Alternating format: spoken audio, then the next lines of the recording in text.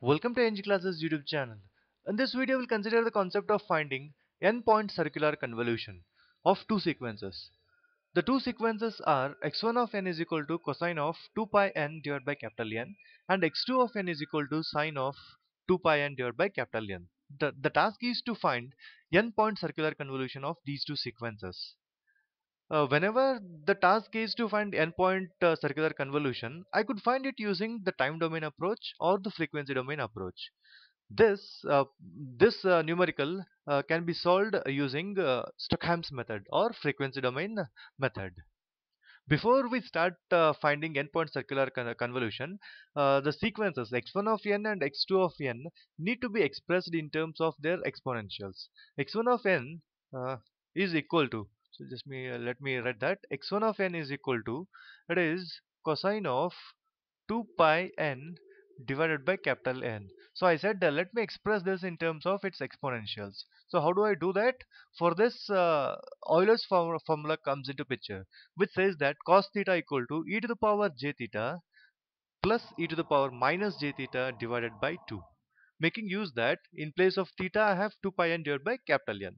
So this equals to 1 divided by 2 e to the power j theta, which is 2 pi n divided by capital N, plus e to the power minus j theta, which is 2 pi n divided by capital N.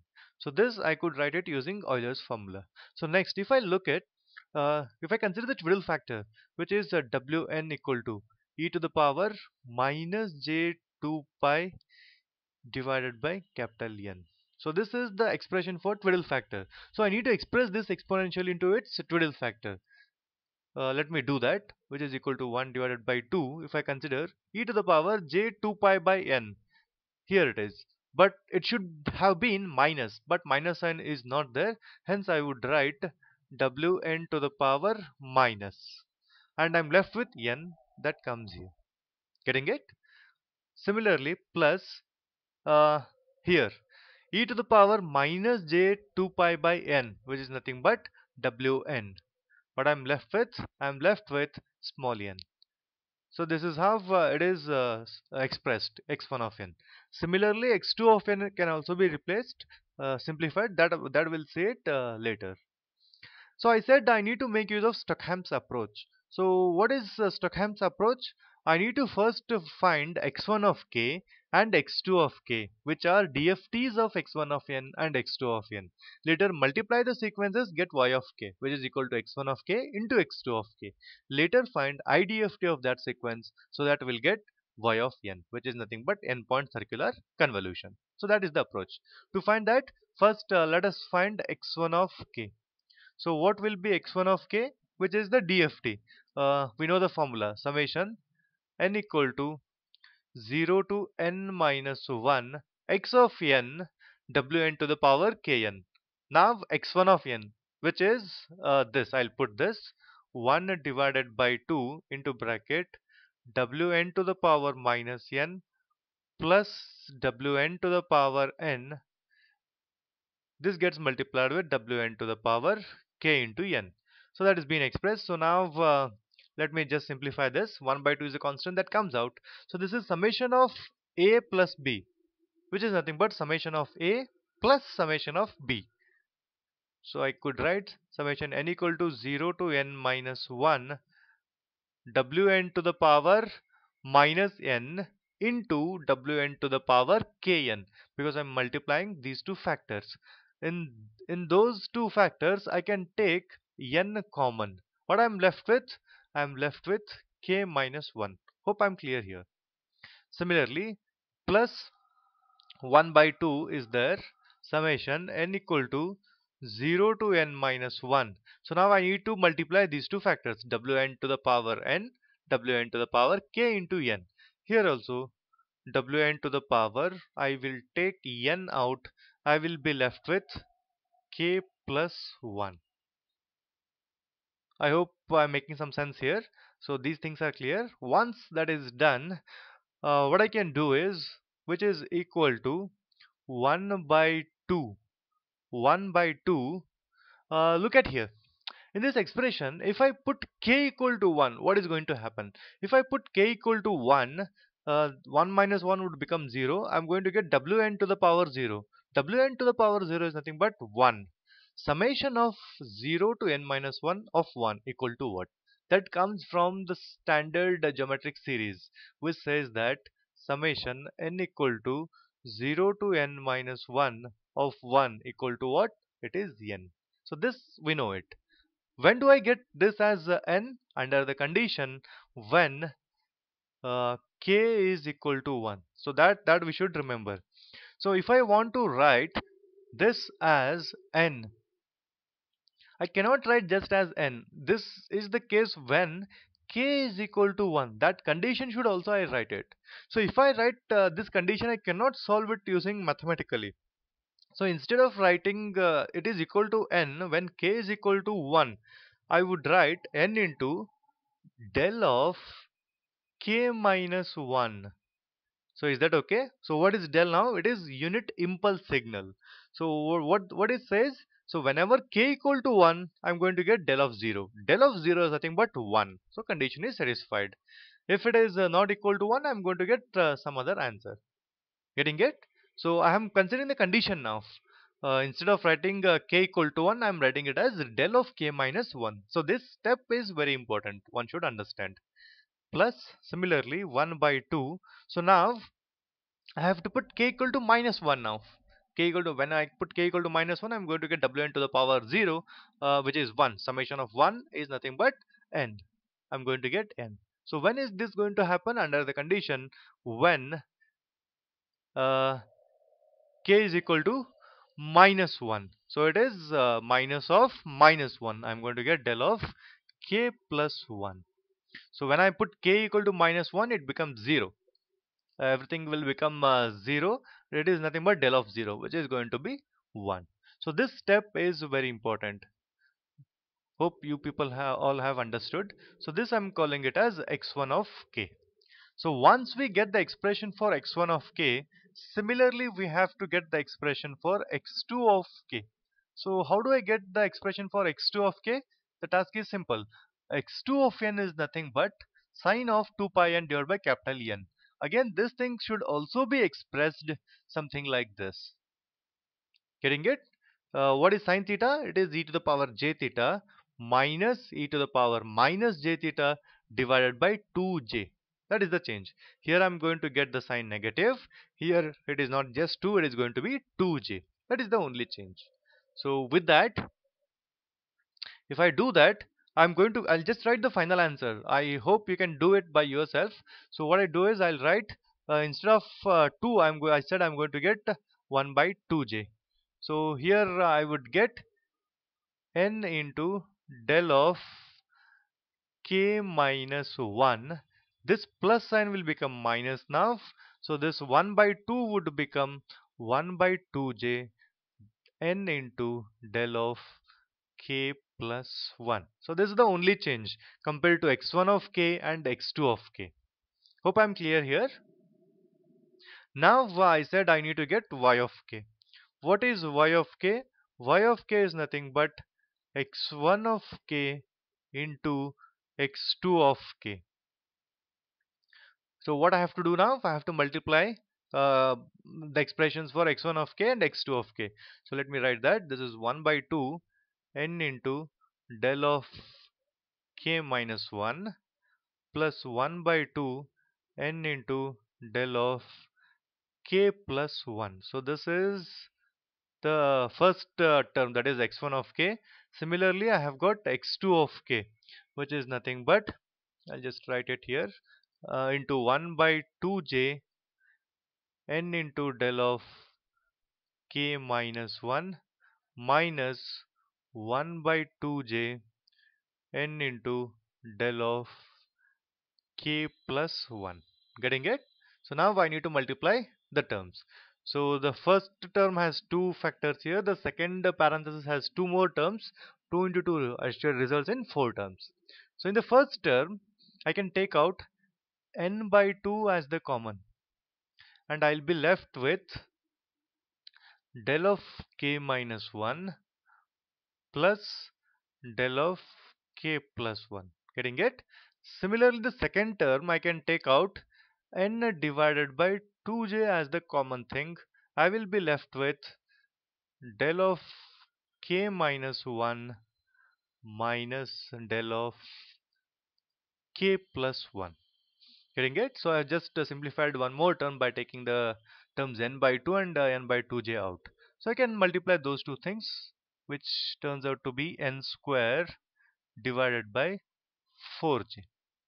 Getting it? So next thing is I need to multiply. So first I'll consider del of k minus 1.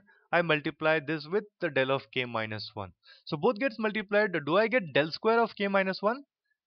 It is nothing but del of k minus 1 only, because the amplitude of that thing is going to be 1. Even though I take the square, it is still 1 only. So hence it is del of k minus 1. So now if I have to multiply del of k minus 1 with del of k plus 1. So do I get any answer here? So just look, del of k minus 1 is the unit impulse signal which exists at this point, k equal to 1. And del of k plus 1, so this is del of k minus 1, del of k plus 1. So if I represent del of k plus 1, it is the unit impulse signal which exists at uh, k equal to minus 1. I'm multiplying these two things, so what do I get? Multiplication leads to 0, because this exists at k equal to 1, this exists at k equal to minus 1, so multiplication leads to 0, hence I don't get the second term, any term here. Getting it? So next I'll consider del of k plus 1. Del of k plus 1 with del of k minus 1. Again that leads to 0. Then I have del of k plus 1 minus del of k minus 1. So I'm going to get minus of del of k plus 1. Getting it? Because it is del square of k plus 1. Again amplitude is nothing but 1. Hence I would get del of k plus 1. So ultimately what do I get? I would get n square divided by 4j into bracket del of k plus 1 minus del of sorry, so in the first term this is k minus 1, so just change it. So this is del of k minus 1 minus del of k plus 1. So this is the expression I'm going to get for y of k. So now I'm halfway through only. I still have to get y of n. What is y of n? Y of n is nothing but IDFT of y of k. So how do I find this? Make use of the formula for IDFT, which is equal to 1 divided by capital N summation k equal to 0 to n minus 1 y of k. What is y of k? So I'll just substitute that. First let me write the formula. Y of k wn to the power minus kn. So this is the formula to find the y of n. So let me now substitute for that. 1 divided by n summation k equal to 0 to n minus 1. In place of y of k, I'm going to get n square divided by 4j. Then I have del of k minus 1 minus the del of k plus 1. This is getting multiplied with wn to the power minus k into n. Getting it? So again it is summation of a plus b, so, summation of a minus b. So it can be written as summation of a minus summation of b. And before that, this n and this n square. So 1n gets cancelled out. I'm going to get n divided by 4j. Getting it? So here I'm going to get summation k equal to 0 to n minus 1 del of k minus 1 gets multiplied with wn to the power minus k into n. Similarly, so I'll just have taken n by 4j out for both the terms, minus summation k equal to 0 to n minus 1. I have del of k plus 1 getting multiplied with wn to the power minus k into n. So this is what I'm going to get. So can it still be simplified? Yes, let's see that. I'm going to get n divided by 4j here. So here, so what is this? So if I put k equal to 1, what I'm going to get? Let's check that. If I put k equal to 1, this is going to become del of 0. And del of 0 is nothing but 1. Here I'm going to get, I said k equal to 1, wn to the power minus n. So summation is there, but summation of del of k minus 1, everything turns out to be 1. I am only going to get a wn to the power minus n. So instead of this entire term, I'm going to get only this term out of it. How is that possible? Summation is there, but summation of del of 0 I'm going to get. So everywhere else, from 0th position onward, from 1 to n minus 1, all the terms are going to be 0, because this del is going to exist only at k equal to 1. Getting it? If I put k equal to 1, I'm going to get del of 0. So at that point only this impulse exists at k equal to 1. At 0, 2, 3 till n minus 1, it is going to be 0. So hence 0 into w, I'm going to get 0 only. So all the summation lead to only one value, which is k equal to 1. Under that condition, del of 0 I'm going to get, which turns out to be 1. So here also I'm going to put k equal to 1. Hence I would get wn to the power minus n only. Similarly, minus. So what I'm going to get here? So I'm going to get a value. Let's check that by placing k equal to minus 1. So if I put k equal to minus 1 here, this becomes a del of 0, and I'm going to get it as 1. And wn to the power k into n. Wn to the power k into n. Is that clear? So this part must be very clear to everyone. It is not k into n, because I said k is equal to minus 1. It is just n. Is that fine? So this step is very important. So I have to put k equal to minus 1. Under that condition, I'm going to get del of 0, which turns out to be 1. So put k equal to minus 1, I'm going to get wn to the power small n. That's it. And I have forgotten this to write it. So this term, both the terms get multiplied with the wn to the power minus kn. So it is not included. So now I'll write it wn to the power minus kn. Correct? So let's try to simplify this further, and let's see. No, it's not. Sorry for that. Wn to the power minus n is not there. I have taken them inside. Whatever it is there, it came out here, and it came here as well. So this is what ultimately I'm going to get. So I could say this as the final answer, or I could simplify this further. How can I simplify it further? Let's see that n by 4j. So now I'll substitute this as the twiddle factor. Wn, we know it. It is e to the power minus j 2 pi divided by capital N. So now I have got minus n, it becomes minus of minus plus small n. Correct? Minus e to the power, wn is nothing but e to the power minus j 2 pi divided by capital N. Here I have small n as well. So this is what I'm going to get now. So what is this? This looks like sine theta. E to the power minus e to the power j theta I have, minus e to the power minus j theta divided by 2j. 2j is missing. Just take out from this and write it over here. So now you write n divided by 2, and this is e to the power j 2 pi small n divided by capital N, minus e to the power minus j 2 pi small n divided by capital N, and divide this by 2j. Getting it? So this is nothing but n divided by 2 sine theta. In place of theta, I have 2 pi small n divided by capital N. So this turns out to be finally n point circular convolution, which is nothing but y of n. Here also this exists for small n varying from 0 to capital N minus 1. So finally this is the answer for y of n. So it's a bit tedious numerical, but the concepts are very clear. I have explained this numerical step by step. Hope you people have understood this. Thanks for watching the entire video, and do subscribe for the channel NG Classes for more videos on digital signal processing. Thanks for watching.